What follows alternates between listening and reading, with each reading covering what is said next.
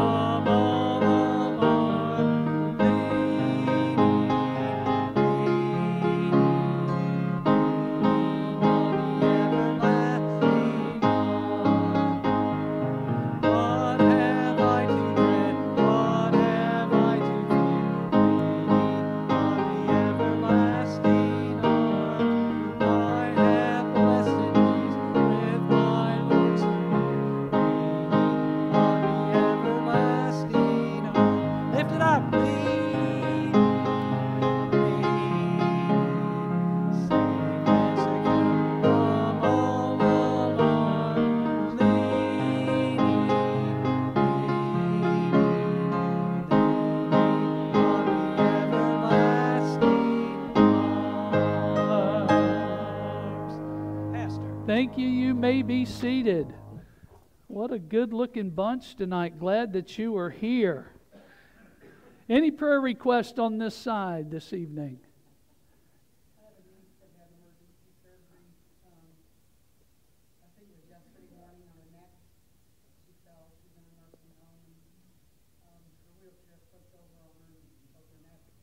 Ooh.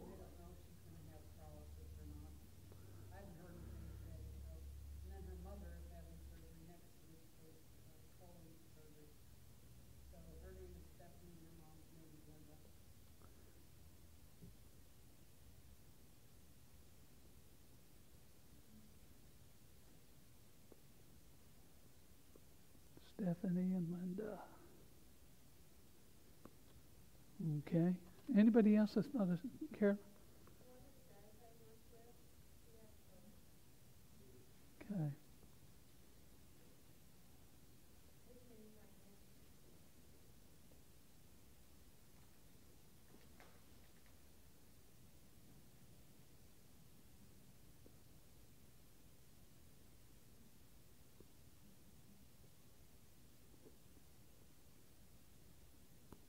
Okay. Anybody else on this side? Ed?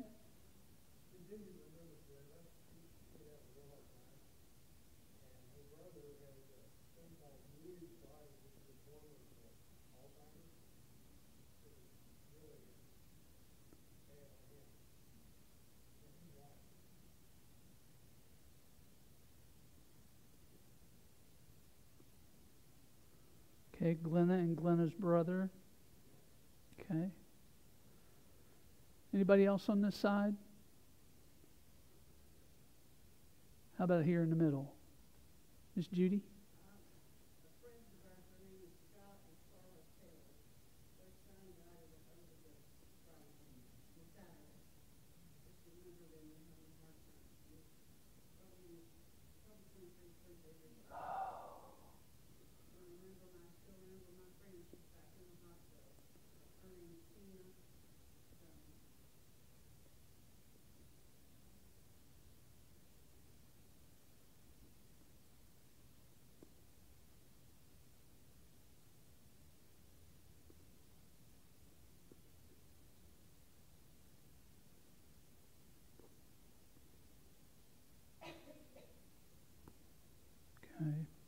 Anybody else here in the middle?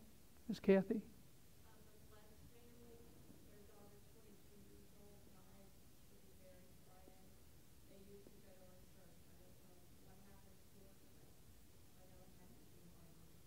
Okay.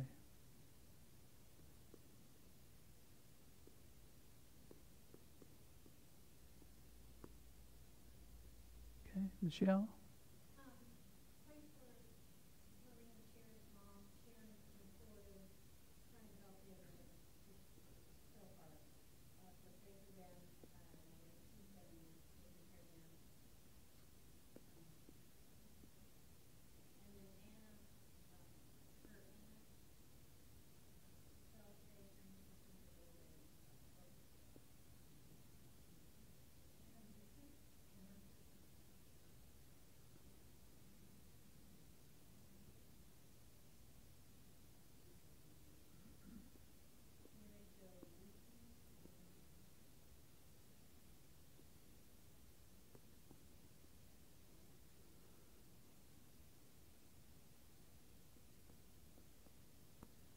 Okay, I saw another hand here.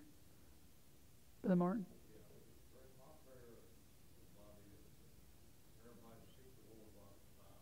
Yep, absolutely.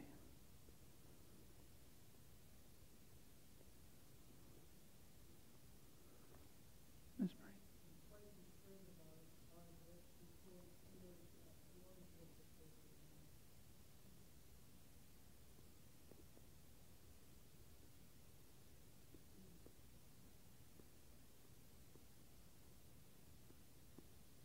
Okay, anybody else in the middle? Back in the back, Pauline?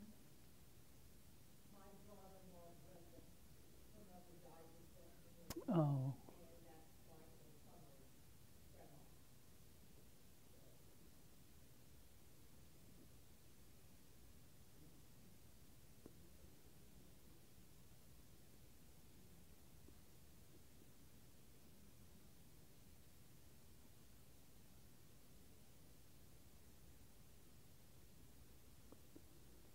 Okay, how about over here on this side?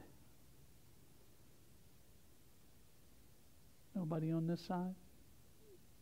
Okay. Any praises? Any praises? Lord's good. Sunday night, those of you that were able to go over, we had a wonderful time. They installed Dave as their pastor, and I preached the charge to Dave and the church on how they're to behave with their pastor. And what a good time. Dave invited me back. I was surprised. Those poor folks. My goodness gracious.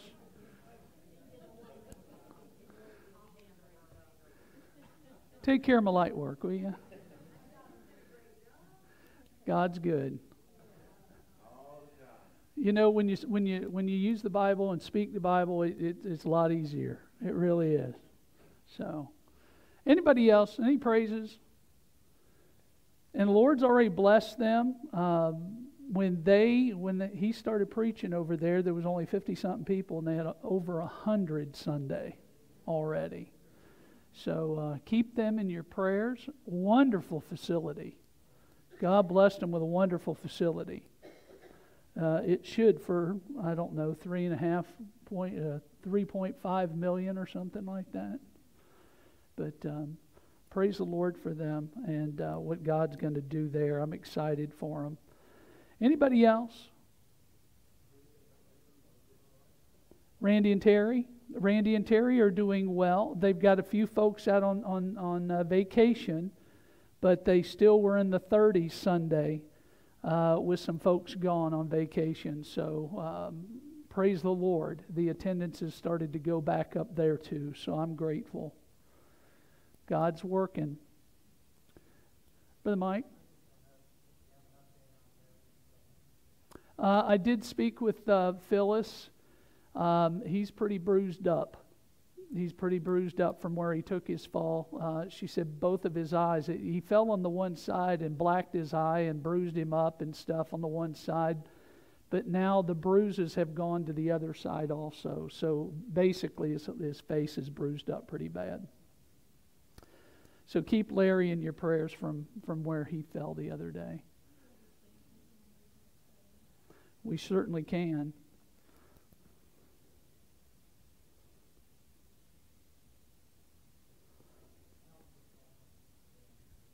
Dick's doing better. Dick's doing better. Don't know if it was just, maybe a 24-hour bug or whatever, but she relayed to us that it was from his COVID shot, but then I heard that his COVID shot was in February. So it might have been something other than that. I can't believe I forgot this, but my father had heart surgery yesterday. Oh.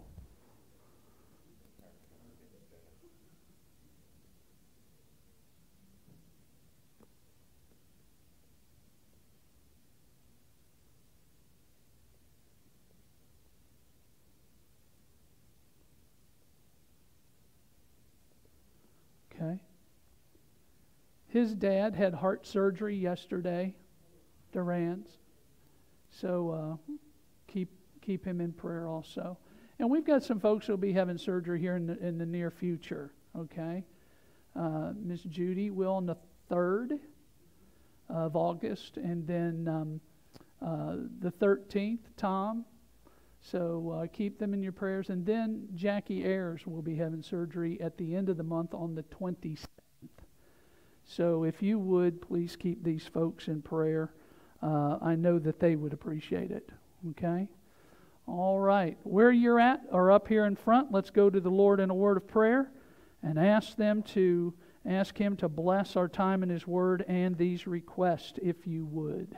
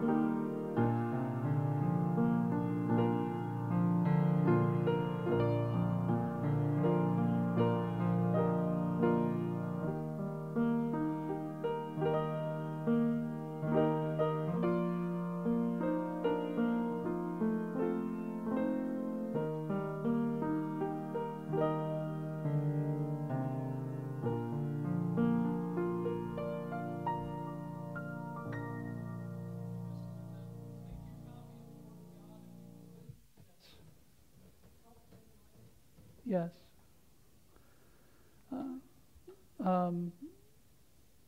If you would, tomorrow Ben and Jen are Ben's finally gonna be moving totally here, and they're coming in with a truck in the morning. I don't believe it's a big one. They had brought the big one the last time. But if you can help in the morning unload that truck, please see me.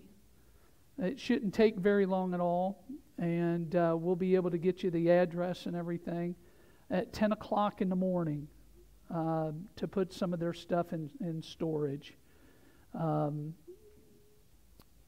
They came in today or tonight. They should be here tonight, and they're going to finish. They're selling their house there and moving here. So if you would, please, if you can help, please let me know, okay? Take your Bible, turn to John chapter number 16. John chapter number 16. We've been dealing with spiritual growth, and it is important that we get plugged into the right source. I gave an illustration last week about having the best of refrigerators, and the thing that happened was it wasn't plugged in. So it cannot operate properly in doing so. Well, you know, the same thing happens in our spiritual lives, in our Christian lives, if we are not plugged into the Holy Spirit of God. And what I mean by that is if we do not let Him control our steps, I guarantee you that we are going to get off base. We're not going to grow in the Spirit. We're not going to grow in the Word. We're not going to grow spiritually in our lives because we're going to let everything else dictate our thought process and our behavior. And as you get into John chapter number 16, you're going to notice that the Lord gave a comforter, who is the Holy Spirit of God. And the Holy Spirit of God was given a job description of how He was to guide us into all truth. That He would not speak of Himself, but that He would speak of Jesus Christ and the things of Christ. And we have to be plugged into that power source. He came in Acts chapter number 2 and empowered the church as the Spirit of God would fall upon them in Acts chapter number 2. Jesus had already warned the disciples that He had to go away, because if He didn't go away, then the Comforter would not come. That's why over in John chapter 14, He tells them that He is going to go away. And how was their reaction when He made mention of this? They were troubled. They were upset. And He says, let not your heart be troubled. Don't let it be troubled. He tells them, I'm going to send you another Comforter. Why were they comforted? Anybody? Why were they comforted to begin with? He was with them 24/7. But now all of a sudden He's going to be gone. Now He's given us the Spirit of God, right? When we accept Christ as personal Savior, the Holy Spirit of God comes in and takes up residence. So if He comes in and takes up residence, where's the Spirit of God? He's inside of us. But a lot of times we do not behave as if He's inside of us.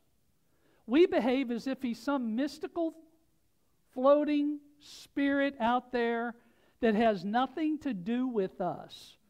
When in essence, He is our power source in living this life. One of the things we've got to remember is the Lord gave us everything that we need for life and for godliness. How we're to behave, how we're supposed to think, everything about our Christian life, how we're supposed to go against temptation. All of those things. Our problem is that we operate totally opposite of the Spirit of God. And as you go into the Word of God, He says in John chapter number 16 that He's going to send us this Comforter. Okay? One of the things that we've got to do as Christians is this. We've got to get rid of the do-it-yourself approach in our life. I'm going to tell every one of us in this room, You cannot live this Christian life by yourself. You can't do it. Then why do we try? Why do we try? Because as you go through and look, in chapter 14, he tells them that I'm going away. They get all upset and excited. Chapter number 15, you read in the book of John, and he begins to tell them on how they are to abide in the vine. And that if they do not abide in the vine, that they will accomplish nothing in their life. For without me, ye can do nothing. So he goes through and he says, okay, I'm leaving. You need to abide in me, and I in you. And if you do that, then you will bear fruit. What? More fruit, much fruit. So he tells them that they have this opportunity where they can grow, but their abiding has to take place in Jesus Christ. And the one that helps us and enables us each and every day is the Holy Spirit of God. You know, when I go to Home Depot, it usually means that I have to fix something. Okay? Yeah, because I am mechanically inclined. So, but it means that I have to fix something. When you go to Home Depot or you go to Lowe's, it's probably because there's something in your home that needs mended, needs fixed, needs repaired. Do you know what? Every time we open the Word of God, it's for us to realize that there are things that we need to fix in our life, things that need changed, things that need repaired in our life. And the thing is, though, is that it all depends on who we want to control us. Now, let's face the facts.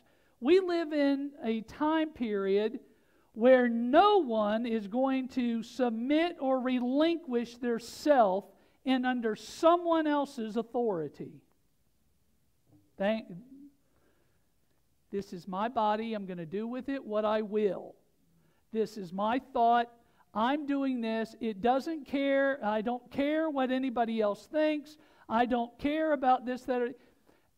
We just don't want to be under the auspices of somebody else's authority. So we circumvent it or we go around it. Well, it's no different in our Christian life. Do we want God to really have control over us? That's what it all boils down to with spiritual growth. Do we really want the Lord to control us or not? Do we want to yield to Him and submit to Him or not? Or do we put our own preferences and thoughts and then guise it under the idea of we're doing what's right? That's something we need to think about. Because it's going to hinder our spiritual growth down the line and in the process, because we find ourselves not operating in the control of the Spirit. We find ourselves operating in under the mindset and the control of the flesh. Right? Rattle your head this way, because it's true. And I'm going to give you some verses to back it up in just a second. Because what happens is that He gave us the Holy Spirit of God to help us in our Christian life, but if we do not let Him lead and control, we will not grow. We won't grow. We may possess the Spirit, but do we have the power and the influence of the Spirit? Big difference. See, He gave us the Spirit so that we would have joy. He gave us the Spirit for His service. He gave us the Spirit for witnessing and to be a witness. He gave us the Spirit in that hour of persecution. And we are told that we're to walk in the Spirit. And when we walk in the Spirit, we will not fulfill the lust of the flesh. Go to Ephesians, if you would, please. The book of Ephesians, chapter number 5.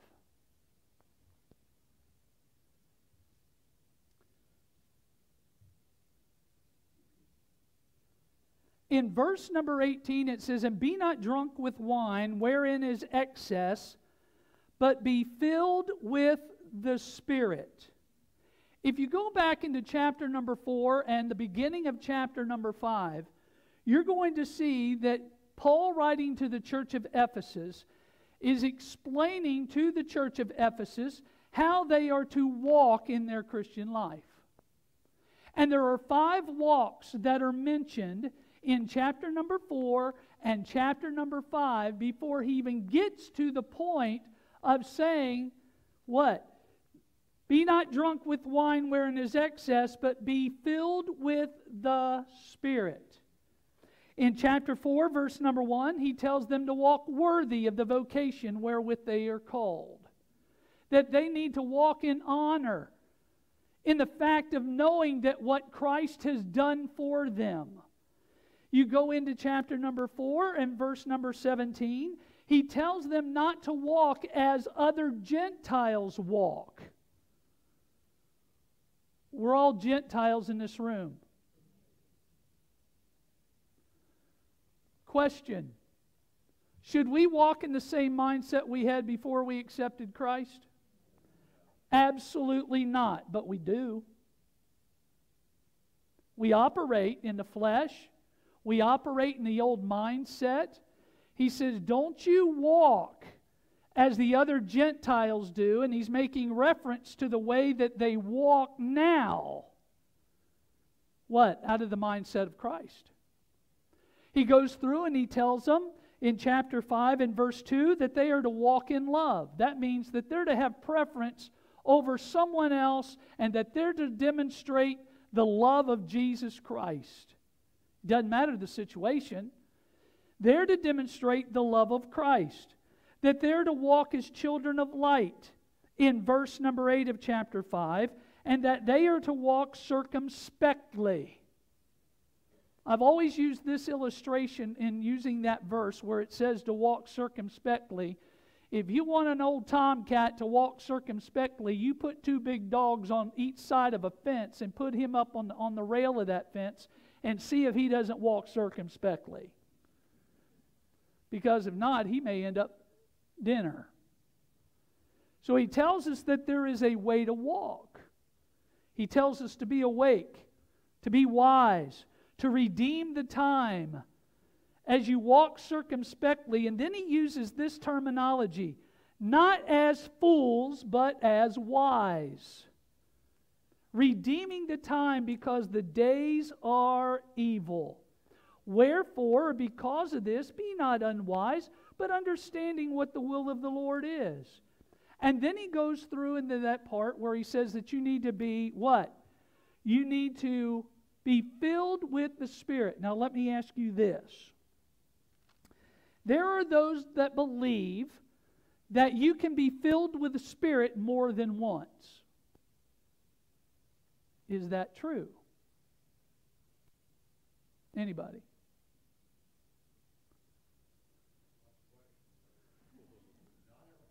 Can you be filled with the Spirit more than once?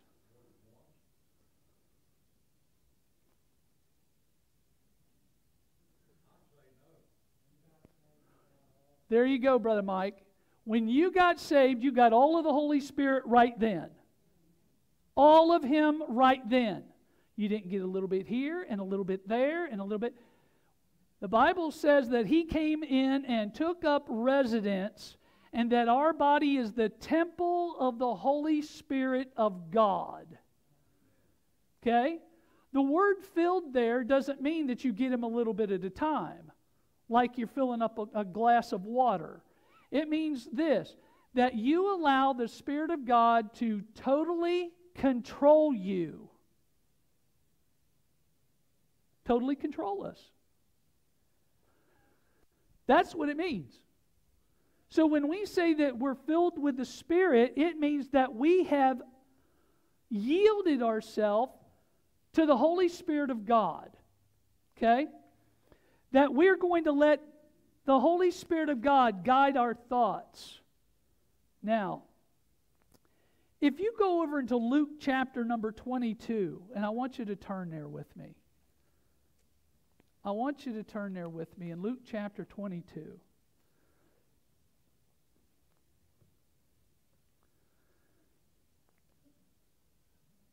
I think this is a good illustration for each and every one of us. Because here, and I want to give this example because here is Peter that's been around the Lord 24/7. 24/7. And how much did the Lord teach him? A whole lot. You can answer tonight. They're not trick questions. He taught them continually. But in Luke chapter number 22, I want you to catch this. Because there's always a beginning of a downward spiral in our spiritual growth. Because if you get into Luke chapter number 22 and verse 31, and the Lord said, Simon, Simon, behold, Satan hath desired to have you, that he may sift you as wheat. Was that a warning to him? It was a warning. Can I say to each and every one in this room, the devil would take no more pleasure to see you fall. He would take no more pleasure than to see you or I even be used against the Word of God. You say, really? Well, let's read through a little bit of Luke chapter 22, and I want you to see this. In Luke chapter 22, you begin to see how Peter got to his denial of Jesus Christ. And let me give you a few items that led to that denial. Look at verse 33. In verse 33 of chapter 22, Jesus is getting ready to foretell Peter's denial. And he's just said, Satan hath desired to have you, that he may sift you as wheat. And then in verse number 33, listen to Peter's response. After he's told him this, and he says, I have prayed for thee, that thy faith fail not. And he said unto him, Lord, I am ready to go with thee both into prison and to death. Now, one of the things that Peter had a problem with is self-confidence. Here, the Lord's already told him, hey, Satan's wanting to sift you as wheat. He's wanting to destroy you. And he goes, hey, Lord, I got this. I am ready to go with thee both into prison and into death. If you go into verse number 40 and verse number 45, his second downfall would be this. And when he was at the place, he said unto them, Pray ye that ye enter not into temptation. Verse 45. And when he rose up from prayer and was come to his disciples, he found them sleeping. So not only was he self-confident, now Jesus has told them that they need to what? Watch and pray lest they enter into temptation. Did they pray?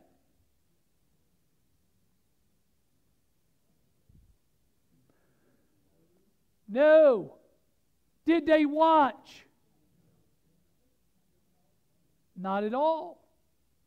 So here he is. The downward spiral has begun. Thirdly, look at verse 50.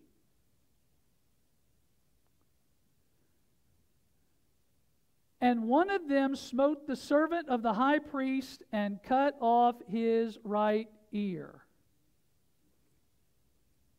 Who was that?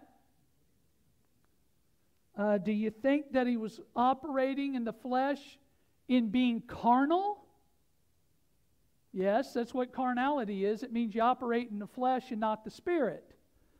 So here he is. He's on the downward spiral. He's been warned by the Lord, and now he has shown, I got this. Then he's turned around and he hasn't prayed when he's been warned that he needs to watch and pray. Then he has cut off the servant's ear. Verse number 33 and verse number 54. Catch this again. He says, I'll go into prison with you and to death. Look at verse 54. Then took they him and led him and brought him unto the high priest's house. And where was Peter? So much for dying and going to prison for him.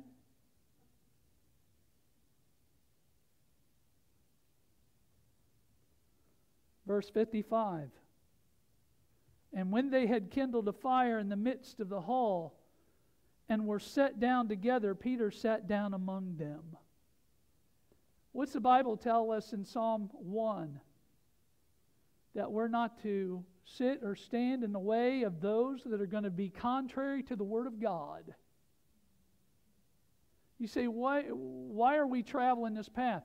Because it has to do with our spiritual growth. Because we find ourselves listening to outside voices or other voices that are bringing up things contrary to the Word of God. And when we do that, it will hinder our spiritual growth. Because we have to choose what we're going to do. Are we going to follow what the Scripture says, or are we going to go our own way and do our own thing? So here's the outset. He becomes now insensitive to the things of God in verse 31 through 33. And in verse number 40, it says this, And when he was at that place, he said unto them, Pray ye that ye enter not into temptation. He didn't follow any of those things. He became insensitive to the warning of Almighty God pertaining to those things that would hurt him. We've got to understand that there are things that we do in this life that will stunt our growth. Remember when we were growing up, don't you drink that. That'll stunt your growth. Don't you take that in. But nonetheless, we don't heed the warning from the Word of God. And then it begins to backfire, and we find ourselves spiritually declining, just like Peter did, to where when you get over into verse 56 through 60, he openly denied the Lord. Not once, not twice, but 3 times. What was he operating in? The flesh. He was operating in the flesh. Because Satan wants to rule over our emotions and our passions and our actions and our attitudes. And if we do not yield to the Spirit of God, we give Satan permission to influence us. That's why this is a continuous process. Nobody and nowhere in the Word of God is it said that when we get saved that everything is without problems. I thought if I got saved, this would all go... Just the beginning. And can I say this? The closer you get to God, the worse it's going to get. Worse it's going to get. But see, he's saying it's just like an alcoholic. You're to be controlled by the Spirit of God just like that alcoholic or that drunk is controlled by what's inside of that bottle. Now, I grew up in a home where my dad drank like a fish, just to be honest with you.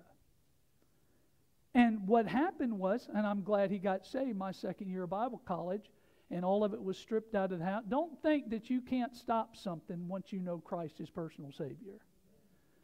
Don't think, I got this habit that's got a hold. No, it all depends who you're going to say sick him to, the Spirit of God or the flesh. And I can remember he went in there, he grabbed every one of those bottles out gone. Not touched a drop since. But see, there were many nights where he came home, he was staggering, his speech was all slurred. What was in that bottle controlled him. What's on the inside of us ought to control us. What's on the inside of us should influence us, should make us behave and do what God says in His Word. Why? Because He says that we are to yield the right of way of our bodies and our behavior to Almighty God. See, being filled with the Spirit is key to our spiritual growth, our spiritual power, and our actions in our life. Romans chapter number 6 says, "Neither yield ye your members as instruments of unrighteousness unto sin, but yield yourselves unto God as those that are alive from the dead." What did He do? He quickened us and made us alive, according to Ephesians chapter number 2. I was a dead man walking. I had no life. But when He saved me, He quickened me, or He made me alive in Jesus Christ, according to Ephesians chapter number 2. Here He says that as those that are alive from the dead, and your members as instruments of righteousness unto God. The term unrighteousness gives the idea of fulfilling passions and desires that are totally against the Word of God. What should our tongue do? Our tongue should be focused on praising the Lord. Our hands should be on labor for Him. Our feet should be swift to servicing Him. Our ears is not to listen to words of deceit that would lead others astray. Turn over to Romans 8 with me, if you would.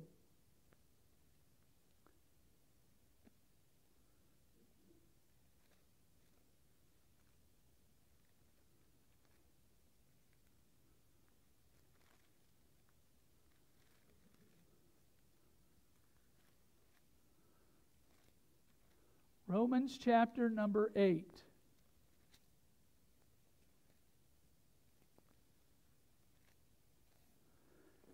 Look at verse number 4 through 8. That the righteousness of the law might be fulfilled in us who walk not after the what? Flesh, but after the Spirit. For they that are after the flesh do mind the things of the flesh. Are they worried about spiritual matters? Not according to this. But they that are after the Spirit, the things of the Spirit. For to be carnally minded is death, but to be spiritually minded is life and peace. Because the carnal mind is enmity against who? Against God Himself. So when we act in the flesh and in our carnal minds and our carnal attitudes, what happened is that we are totally going against God Himself. Verse 7, to be carnally minded is enmity against God, for it is not subject to the law of God, neither indeed can be. So then they that are in the flesh cannot please God. Him that knoweth to doeth good, and doeth it not, it is what? Sin. It is sin. See, when we don't yield the right of way, when we do not yoke up with the Lord and follow what He wants in our lives, we're not going to spiritually grow. It's going to hinder us. When we do not operate in the Spirit instead of the flesh. Because when you go into Galatians chapter number 5, and we dealt with this the other day in our continue class, when you go into chapter number 5, Paul dissects the things of the flesh and the things of the Spirit. He goes through and he says, when you walk after the flesh, here are items that are going to happen in your life. All the way down to where it's going to cause strife, electioneering. But then he says this. He goes, we are to walk in the Spirit and not fulfill the what? Lust of the flesh. So he says you have a determination to make. Do you want to walk in the flesh and then ultimately end up doing these things over here? Or do you want to walk in the Spirit where there's love, joy, peace, long-suffering, gentleness, goodness, meekness, temperance? Against such there is no law. He said, but you have to make that determination. You have to make that determination. And he goes through and he says, if you're going to have the operation of the Spirit of God, these things will be manifest in your life. Now, folks, I want us all to understand this. Every bit of this has to do with our spiritual growth. Every bit of it. And here's the other thing it shows us. When it's not in operation and we're not walking in the Spirit, it'll be manifest in our lives. It'll be showed forth in our lives. Because we'll do things contrary to the Word of God or the opposite of the Spirit of God. And we will justify it by our own carnal thinking. And say, yeah, it's okay. And that's not the case. The only thing we're doing then is we're hindering our relationship with the Lord and our spiritual growth. That's all we're doing.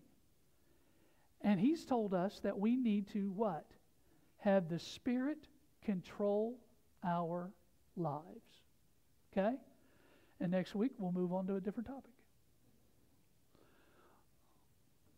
I appreciate you being here. And let's be dismissed in prayer. Please do not forget, if you can help in the morning at 10 o'clock, please see me. And Michelle, you have that address? If you can help, do this. Get the address from her, because I don't have it. All right? But it should not take, if we got a couple people, it should not take long because most of their stuff was already delivered in the last truckload. All right? Hey, let's be dismissed this evening. And ask the Lord to continue to grow us up. Invite somebody to be with you this coming Lord's Day. The Zis family will be with us, missionaries on their way to the Philippines. Okay? Brother Mike Siegel, would you dismiss us, please?